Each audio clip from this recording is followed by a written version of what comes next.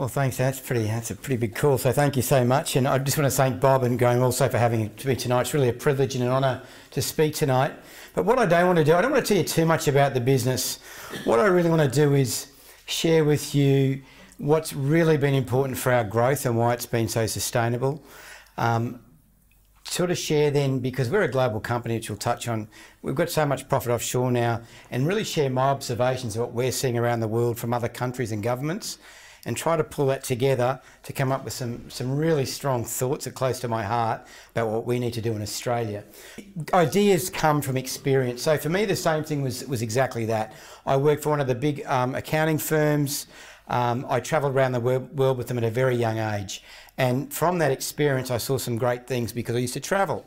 And at that time in the world, there was only 4 big players that could manage any travel account with any size, particularly that was offshore. And there's things about that company that typified travel that I really didn't like because I experienced it myself. They were 3 things. All the service was call centres. And I don't know about you, I still hate pressing 1 or 2 for this or that, and voice recognition sort of things when you really need a human being. Secondly, they didn't have technology that actually added value to anybody. But then thirdly, there was no transparency about how to really drive savings.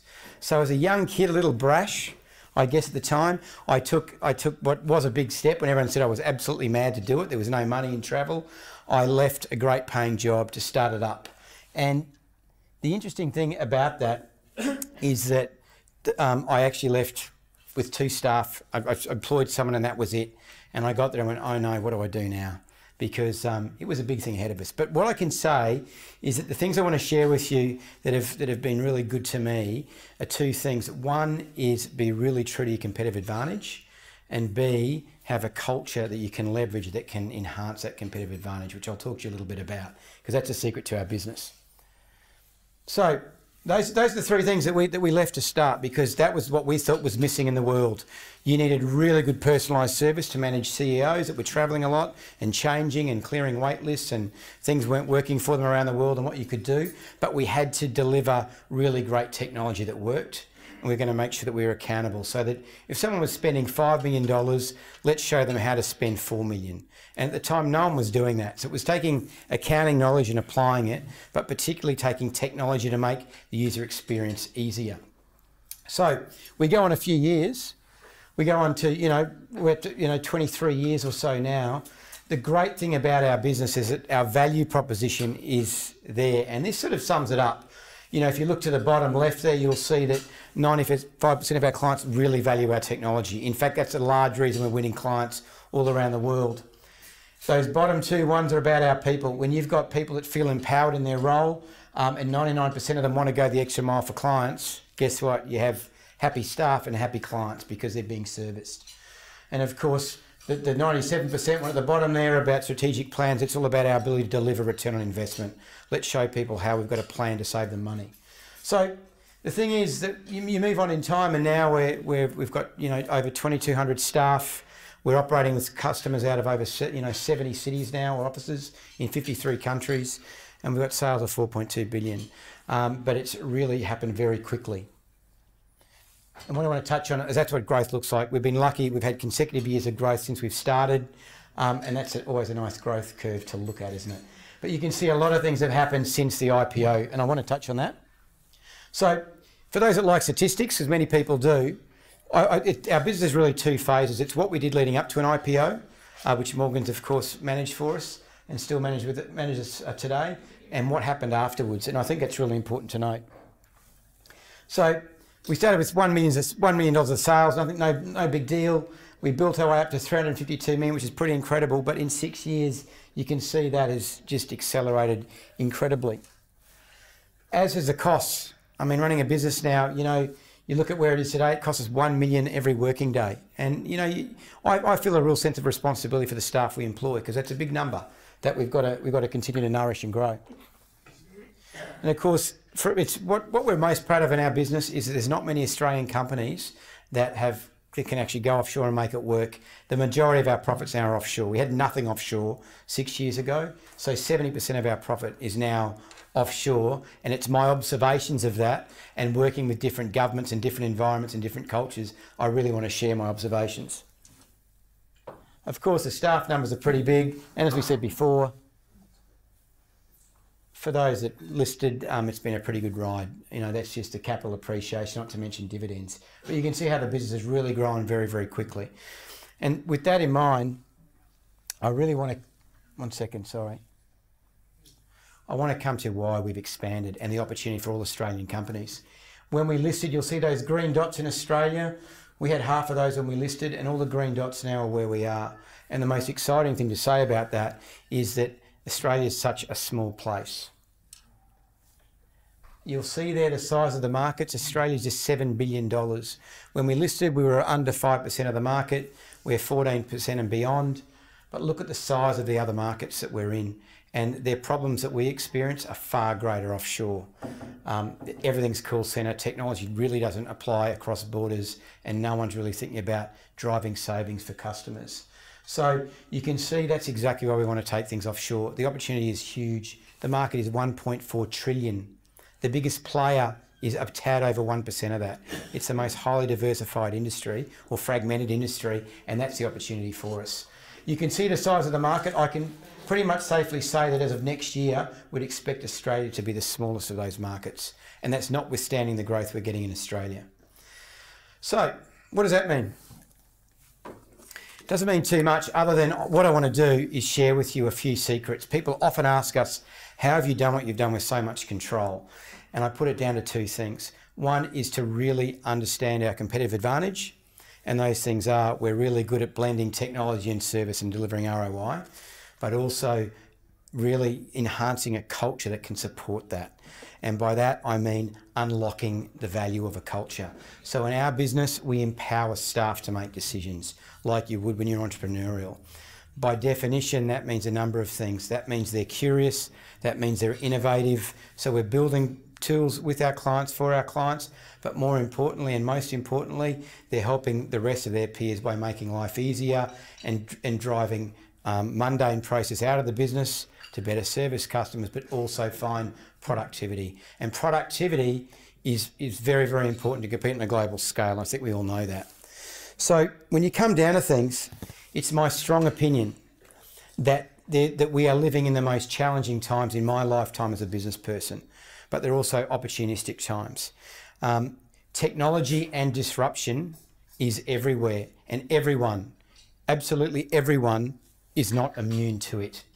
I'm a great believer that at a generation's time, if you don't have emotional intuition, you'll be really worried about your job or as a company. That's the reality of life. So what we have right now, if you're a startup now and you're in the rest of the world, it's very, very easy to start a business, to take that opportunity to, because of technology and the internet, you can scale that very, very quickly. You get access to global business like no other, but more importantly, it's borderless too. You don't have to be Australian sitting in Australia anymore. And that's something we've really got to tackle very importantly. So my observations and beliefs on this are really strong because it served me really well. I strongly believe that countries that develop a long-term strategy and vision for the future, and by doing so, really best leverage their competitive advantage and unlock the cultural behaviours that best support progress, they will be the ones and the only ones that create sustainable wealth, businesses and jobs for their people, because global competition is real. And I want to talk to you about that because it's scarier than people think. But before I get onto that, I want to share with you, I am a proud Australian. I love Australia. It's something I'm really passionate about because if we take our competitive advantages, it's a throwaway line, the lucky country, but we really are. I mean, compared to other countries we operate in, we are blessed with abundant natural resources, not just stuff in the ground, but also, of course, food bowls, you know, you name it. We've got a massive land of tourism, pristine produce and air and water. We're also a huge country that we've been lucky, haven't we? We've been isolated by oceans. We haven't had many real wars on our shores, anything significant. And at the same time, that's been a bit of an issue because we've got a small population. But this is where culture comes into it, because The great thing about Australia, you look at our land population, we're about the same size as America and Europe with, 15 or 30 times less the population. But we bat above our weight, don't we? And no one's really identified why, but it's our culture. And I want to pick out 5 things that really make Australia. And as I share these with you, just think about how these things are playing out today. The Australians, that old saying, have a go, you mug. Have a go. What does that really mean? It really means we're not afraid to have a crack, are we? We're glass half full, we're innovators, we're problem solvers. And it's a really hard thing to find everywhere else in the world. But this is a country where you can have a go. The other thing is everyone gets a fair go. And that's a really good thing because we're a compassionate bunch and we're known for that around the world. But most importantly, we're a place where you can voice your opinion and opinions are respected. And that's a really great, it's a rare thing in the rest of the world. The other one, hard work is rewarded here. The good thing about here, people get on with the job, don't they? We don't need stroking. We don't need a leg up. We just get on and do our business. And that's the old Shilby right as well. We're full of common sense and it's a value, I can tell you, is really hard to find in the rest of the world. We're full of it here. Common sense, that is. And we're not phased. We're really cool under pressure. People love employing Australians around the world because of that. But lastly and most importantly, what people love about us, we're larrikins, right? Seriously, well, we don't take ourselves seriously, do we? In fact, I'd say we're politically incorrect and we're certainly not a precious bunch. And these are 5 features that really help us in business life. And I think it's grossly underestimated. Because these things define Australia, they define Australians in both the way we work, the way we operate, and the way we innovate and compete. And as well, we've got those natural competitive advantages that in the past we've leveraged exceptionally well. But we are a victim of our own success. As we all know very well, since World War II, we've had continuous wealth generation because of a lot of lucky advantages. We've always had either it's agriculture or mining or even more recent times property to bail us out. But the reality is now with 25 years, I think it is, of consecutive economic growth, what that really means, if you assume you leave school at 17 or 18, it means everyone under the age of 43 years has never ever experienced tough times, right? That's not one generation, that's 2 generations. So you think about that, where people think, oh, I don't have to go to work, it doesn't matter, I can move around. What the government spends, it doesn't matter because they just don't know the consequences. I do just remember, it didn't affect me at the time because I was just starting out, but I do remember when, interest rates, mortgage rates were 17% when I was a kid, okay? There was a 10 or 11% unemployment, there was 25% youth unemployment. Put that outlay across today's society and property and what would happen? It would be carnage out there. And that's something important to note that I think we need to talk about, right? But what has that done? It's bred gross complacency. We're asleep at the wheel. And for someone that loves Australia, it breaks my heart because it's not just government, it's business, it's media, it's the whole population is asleep at the wheel. There is no sense of urgency. And government, media, industry need to lead that. Because what I want to share with you is what's happening in the rest of the world while we're doing this. As you said, we've got really big headquarters in Hong Kong, London and the States. And in those areas, I can tell you, there's a real sense of urgency like I've never seen because they've seen adversity. Most recently with the financial crisis, and you take London in particular, which is a great example, they've now got this thing called Brexit they've got to deal with, okay? It's a real shock to the system. And over there, you feel it, you can smell it on the street. There's a real sense of urgency about getting things done. In every circumstance in those 3 regions, North America, Europe and Asia, they are doing really good things with corporate tax. Hong Kong, Singapore are 16 and 15%.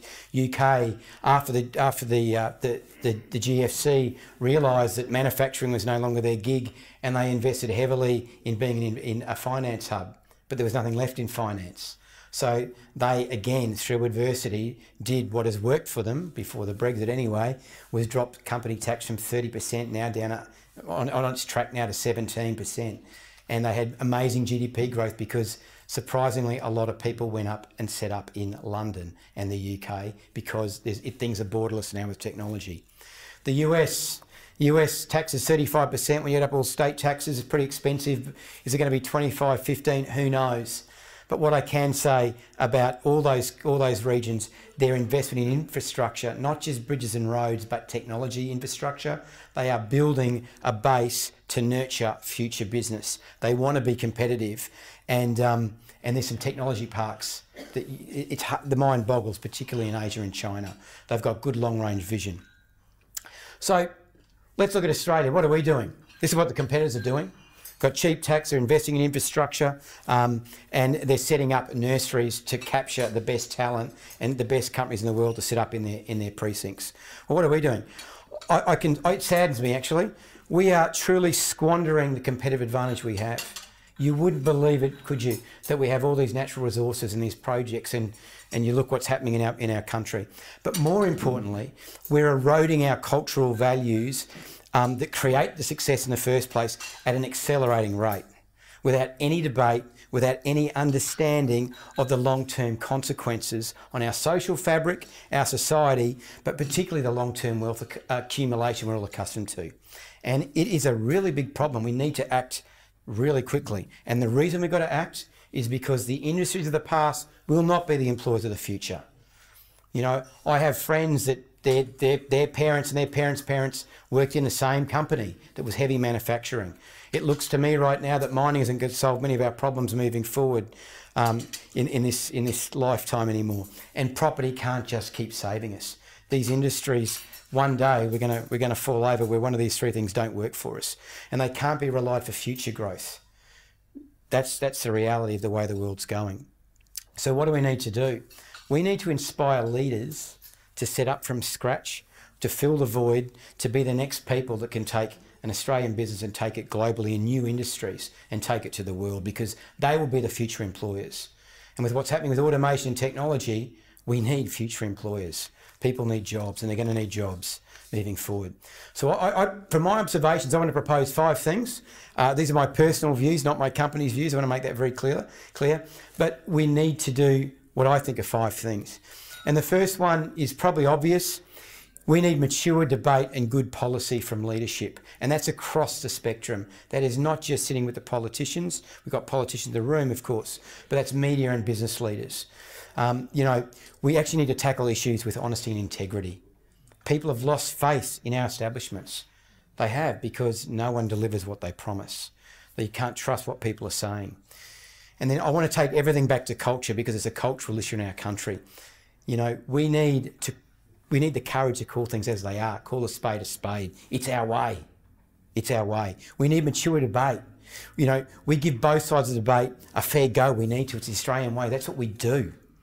But there's some alarming observations that I can say that are very concerning. You know, take this country. You've got organisations, political groups, activists, call it what you will. They've got agendas, and they're claiming to represent the interests of the broader community, but they're not. They're not balanced. They're often got their own personal crusade that's way above the interests of the broader community or the interests of the people involved in that community. I really feel sorry for regional Australia right now. There's been over a dozen projects, I can count now, up to $100 billion that have been squashed because of lobby groups, where if you speak in the regional Australia, all the communities want it because they want jobs, because that's the area of Australia where there is gross unemployment. It's a really sad thing. It shouldn't occur. The next thing is about debate. You know, these days, it seems to be okay to ridicule or character assassinate someone for a view. Whether their view is right or wrong isn't really the point. It's un-Australian. Our way is to listen to views and debate it, and give a point of view, and have a debate over it, and have an alternative opinion rather than smashing people.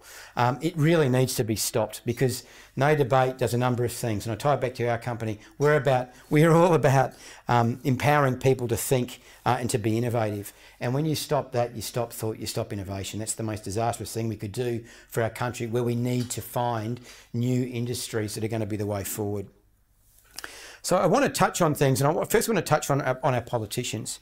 For those in the room, I know how difficult it is in this environment, but we need vision. We need your leadership. We certainly need certainty on the way forward, and most of all, we need execution. We certainly need bipartisan support of good policy. It doesn't matter, Labor, Liberal, Green, whatever you want to call it. But what we don't want is policy hatched up for the consensus of the day. That's really important. And next, we need to be results driven. So let's put out what we're going to do, a vision, and let's be accountable for executing it. And most importantly, we need to be courageous. That's our way. Have a go, have a crack. I'm convinced that the broader community will support any party for a number of terms if they can be straight about what the issues are, talk about those issues, and then articulate why we've got to do things, and then get consensus and just do what the community wants, the greater community wants. You'll win the community over because that's what Australians are used to. That's what's been lost, our culture, matching and talking to our culture.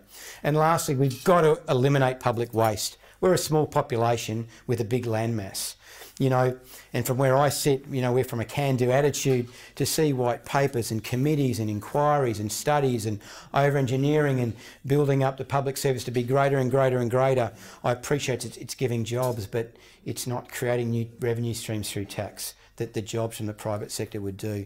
And there's no lasting economic benefit from that. So we need to save every cent we can and push it in other areas I want to talk about. Next, the media, and particularly social media. I feel there's an opportunity, a real once-in-a-lifetime or generational opportunity for the media to step up and have a powerful and positive impact on debate and supporting good policy. Because the reality is the media industries, if we know our companies here, they're already suffering from this radical change and disruption.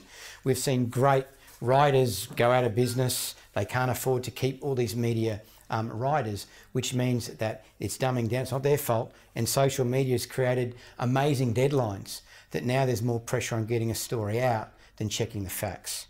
And that's a real shame, because I believe the media has a real opportunity in our culture to step up and reignite debate, give both sides a voice, you know, because they're the best positioned to identify facts from fiction. In fact, these days it's very hard to tell what is fact in fiction. There's so much propaganda being brought out, and people just take it and deliver it up at the media to the people. So it's very hard. You know, we'd love to see the media, when someone's calling for a personal crusade over what's in the interest of the community, call them out on it. Secondly, they need to support good public policy.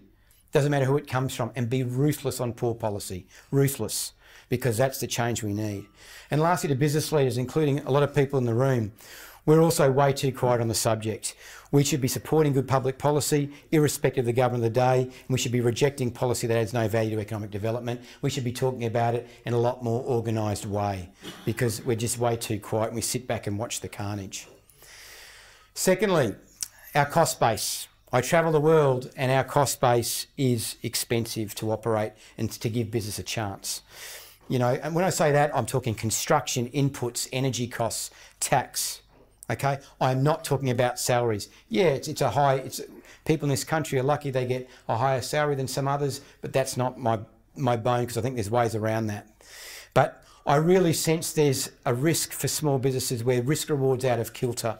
And I say that because, let's face it, let's just observe what's going on in this country. There's something wrong when a small business has to close on a Sunday or a public holiday because they can't afford triple time and pay their staff to make money. That's flawed when they're paying rent because they want to open up. My niece is 18. She works at a chemist on public holidays and gets paid $70 an hour. Good luck to her, but that's a lot. Something's just out of kilter there. There's something wrong in construction too. Now, there's something wrong when a stop-go worker, because my friends are in construction, can be paid more than $100,000. Yet the reality is the people that make the biggest impact on our future generation, which is teachers, and the people that protect the community and add value to the community, nurses and police, in my opinion, those three groups are grossly undervalued, get paid around half of that for the responsibility they bear. Something's wrong. Okay? There's something wrong when we're blessed with the most abundant, cheap sources of energy and variety of energy, and we run out of power in one of our states. And more importantly, there's something wrong when power is going up 25% per annum for our community, for our people that vote for people. Something's wrong there. And something's wrong when multi-billion-dollar projects are shelved, not due to the economy, not due to anything that's commercial, but because there's activists that close them down and push them out As I said, the last count I've seen, there's been 12 that all affect regional Australia, not the cities, not the cities at all, it's regional Australia, and they're over $100 billion. That is so material to GDP growth in our country. So something's wrong. So what we all need to do is face up to two really big realities. Yeah, we're an expensive place to operate. We are. And that's life. But that's okay because there's a benefit to that. But what we've got to get our head around is the global world has no boundaries. So we talked about there's other countries offering these tax credits and tech hubs and things. It's highly competitive to grab business. What we don't want to see is great business going offshore from this country. So what do we need? Again, we need courage to tackle and debate construction tax, energy policy, penalty rates. We need a fair go for all because that's Australian. No other reason. That's the way we operate. The third thing, which is really close to my heart, is infrastructure. If I had my way, I would nearly not spend anything in government and spend the whole lot in infrastructure, because infrastructure is a safety valve. It allows us to gain productivity. I mean, we happen to be in Brisbane, and I hope some of you use the Brisbane tunnel system to come here tonight. What a great piece of infrastructure. That means a taxi driver might get 3 more trips than he ever could have hoped for in a day. We can courier goods around, move around, visit people, and even the community. It means you've got more time to spend time with your family. These are great enduring benefits that only employ a lot of people to build, which is great for the business, for the economy, but they leave a lasting, enduring benefit on productivity. And it's productivity that offsets a higher wage base. You can't have one without the other. And unfortunately, we haven't really got our head around that yet. Countries like Germany do it exceptionally well. Germany's another place where salaries are very high, but they're obsessed about automation to drive technology and change to offset those wage costs, and we need to do the same. And I'm not just talking about roads and bridges, I'm talking about soft infrastructure, technology as well. It's really, really important because it makes businesses more efficient and be able to do things that they could do onshore as opposed to having to live offshore in Silicon Valley and China and the like. Of course, infrastructure can't be pork barrelling infrastructure. It has to deliver an ROI. That's the most important thing, or then we're just wasting more money like we said before. So at the end of the day, we need productivity, we need infrastructure. It's going to offset our cost base, and it's going to give everyone a chance to have a go. My next point, my fourth point, is maybe a little controversial, but we've got to stop the tall poppy syndrome. We've got to acknowledge business, because at the end of the day, right now, when I pick up the papers, big business is a real dirty word in this country. It seems a crime. In fact, it's nearly guilty to make money. Look at the banks, for example. By contrast, I spent a lot of time in North America. In North America, you're revered if you can start something and build it up. In fact, so much so you can even become a president when you're a businessman. But not that we want that to happen. But the reality is that I can tell. Being from startup, it's a really hard thing to start a business. It's ballsy. You've got a lot of risk. Sometimes you usually start. You don't even earn a cent for the first 2 years. And more importantly, you've got a genuine responsibility for employees that you employ, for their well-being. You pay their taxes, their super, and by doing so, you hope to make a positive contribution not only to their lives and their families, but the wider community in which you work. And that's what good business does. But to do that, there needs to be an obligation to be very ethical, act with integrity and honesty. And that's the only way the business is going to get any cred from the community. And that's got to happen a lot more often. But I do think things like this are great. We need to celebrate business, and by doing so, inspire others to do the same thing. Because I'm telling you, we need new businesses in new streams to employ people in the future and take on the world. And my last point comes back, it sort of wraps it all up, I guess, is that we've just got to go back to what we know best. We've got to leverage our competitive advantage and protect our cultural advantages that support our long-term wealth creation. That's what's been a success at CTM, and really, quite frankly, business and government are pretty much the same things. Let's get back to our competitive advantages. Energy. We've got a lot of it. We know what to do with it. We're great with know-how. Healthcare, food, the food bowls. We could be the food bowl of the world. We're great at service industries. We're great with technology.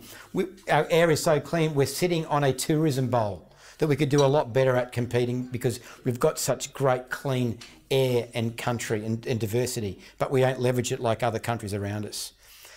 At the end of the day, we need a long-term vision that supports and underpins by hard and soft infrastructure to support these things.